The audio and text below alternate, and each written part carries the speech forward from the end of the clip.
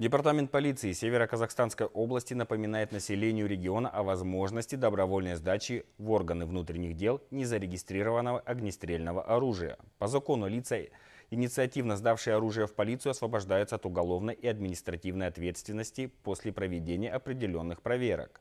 С начала года на территории Северо-Казахстанской области не зарегистрировано преступлений с применением незарегистрированного огнестрельного оружия. Однако полицейские рекомендуют гражданам, у которых по тем или иным причинам имеется незарегистрированное оружие, добровольно сдать его в ближайшее подразделение полиции.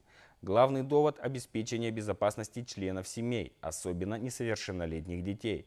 По информации старшего инспектора по особым поручениям группы по контролю за оборотом служебного и гражданского оружия Управления административной полиции Департамента полиции Северо-Казахстанской области Курмана Мусина, с начала года на территории области из незаконного оборота изъято более 60 единиц незарегистрированного оружия. По всем фактам приняты процессуальные решения. Лица, незаконно хранившие незарегистрированное оружие, привлечены к уголовной и административной ответственности.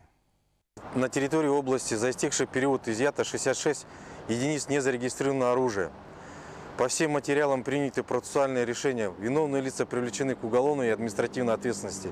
Призываем жителей Северо-Казахстанской области сдать добровольно в органы внутренних дел незарегистрированное оружие. При этом вы будете освобождены от уголовной и административной ответственности после определенных проверок.